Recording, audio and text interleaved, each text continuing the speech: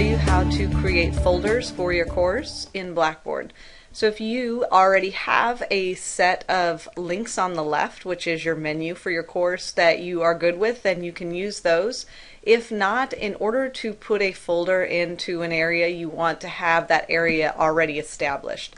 So if you just requested a shell from Faculty Technology, oftentimes it comes with some pretty stock menu items.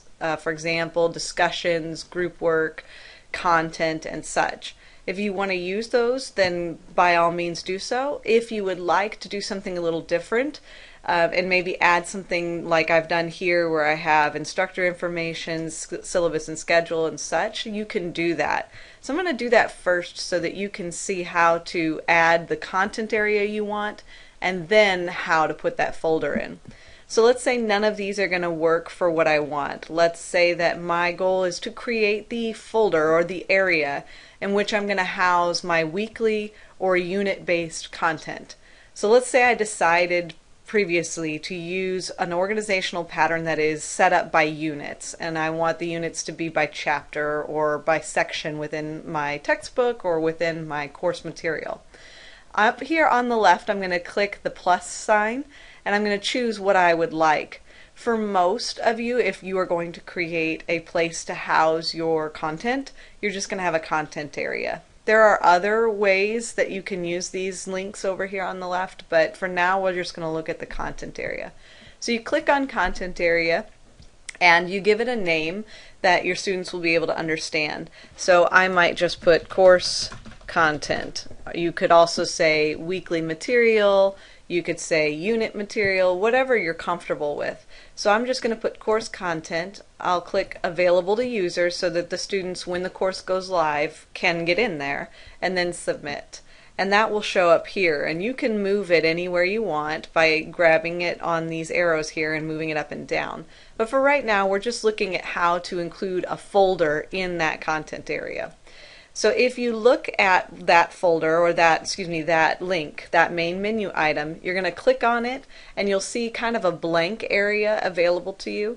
Once you're ready to add the folders, which will house what you're going to do for each of your weeks or each of your units and so on, you just go up to build content, and if you hover over that, you'll be able to see all these different areas in which you can add things to your content area. And underneath new page, you'll click content folder.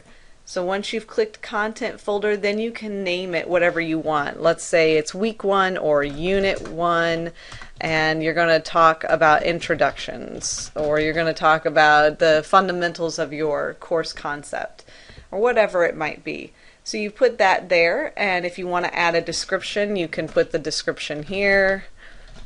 And then anything else you may want to change. If you want to adjust when that folder is visible, you can. Personally, I keep my folders visible at all times, but you can have them open at a certain time and close at a certain time. It's completely your call. And then I'm just going to click submit.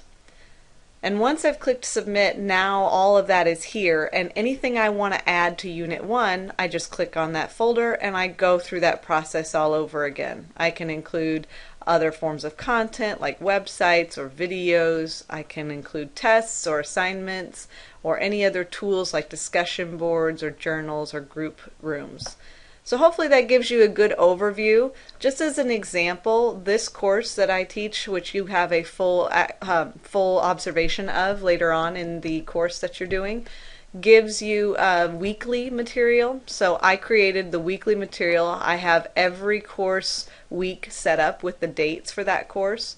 And once the student goes into the week that they're on, then they've got all the material available to them here.